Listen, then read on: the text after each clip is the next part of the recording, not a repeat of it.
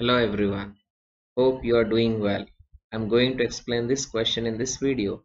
The question says that if the image formed by a lens is diminished in size, erect for all the positions of the object, what type of lens it is? Question ए में कहा गया है कि image diminished in size है, erect है और for all positions के लिए ये कैरेक्टरिस्टिक्स सेम है। ये कौन सी लेंस है? क्वेश्चन बी में ये पूछा गया है कि लाइट रे डिविएट नहीं होगी जब वो लेंस से पास करेगी, वो कौन सा पॉइंट है लेंस में? क्वेश्चन नंबर 3 में ये कहा गया है कि 2 सेंटीमीटर टाल ऑब्जेक्ट परपेंडिकुलर प्लेस किया गया है प्रिंसिपल एक्सिस से कॉनकेव लेंस के सामने, जिसका फोकल लेंथ 15 सेंटीमीटर है। At what distance from the lens should the object be placed so that it forms an image 10 centimeters from the lens? Image 10 centimeters lens के other side form होगी। We have to find nature size of the image और object distance find out करना है। Let us see answers. Let us start with A. जो question ए में पूछा गया है वो लेंस है concave lens. Concave lens forms virtual, erect and diminished image for all positions of object। कौन से भी positions of object concave lens के सामने वो हमेशा डिमिनिश्ड, वर्चुअल और एरेक्ट इमेज फॉर्म करती है। Let us C B. When light रे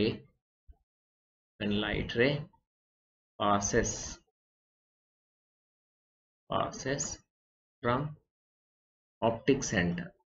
कहाँ से? ऑप्टिक सेंटर से। From optic centre then it propagates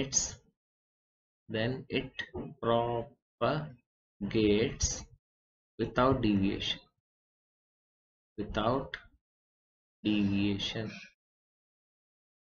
deviation के बगैर propagate होगी। Question number C. यहाँ दिया गया है हाइट ऑफ द ऑब्जेक्ट क्या है? 2 सेंटीमीटर्स है। फोकल लेंथ क्या है? -15 सेंटीमीटर्स। माइनस क्यों? बिकॉज कॉनकेव लेंस है। इमेज डिस्टेंस क्या है? 10 सेंटीमीटर्स। कहाँ पे? सेम साइड पे फॉर्म होगी क्योंकि ये कॉनकेव लेंस है। -10 सेंटीमीटर्स। हमें क्या फाइंड आउट करना है? Object distance. We know formula for lens. We know lens formula. We know that lens formula is 1 by f is equals to 1 by v minus 1 by u। यहाँ पे हम value substitute करेंगे इस फॉर्मूले में so that we'll get answer। Okay, so first subject u को ले लेते हैं। 1 by u is equals to 1 by v minus 1 by f। अगर हम इसमें वैल्यू सब्स्टिट्यूट करेंगे तो 1 by u is equals to 1 by -10 plus 1 by 15। y plus because minus into -15 है। सो यहाँ पे एलसीएम क्या होगा? 10 इंटू 15 150 सपोज एलसीएम है। सो यहाँ न्यूमरेटर में क्या आएगा? -15 आएगा। इधर क्या आएगा? 10 आएगा। सो 1 by u is equals to minus pi upon 150, minus pi upon 150 क्या होगा, -1/30 होगा।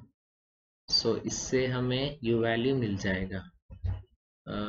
From this, if you cross multiply, then u is equals to -30 centimeters. Why -30 centimeters? Because object distance always measures opposite to the direction of light rays. So value of object distance क्या है, 10 centimeters है। object distance value क्या है, 10 centimeters है। so यहाँ से हम nature भी लिख सकते हैं, क्योंकि कॉनकेव लेंस ऑलवेज क्या नेचर देता है, ये नेचर क्या है, डिमिनिश्ड इमेज है, ये वर्चुअल इमेज है, ये एरेक्ट इमेज है। therefore therefore the size of image is diminished diminished और ये कौन सा होगा, वर्चुअल होगा, वर्चुअल और एरेक्ट होगा, and erect, because concave lens always forms diminished, virtual and erect images. I hope you understood the explanation. Thank you.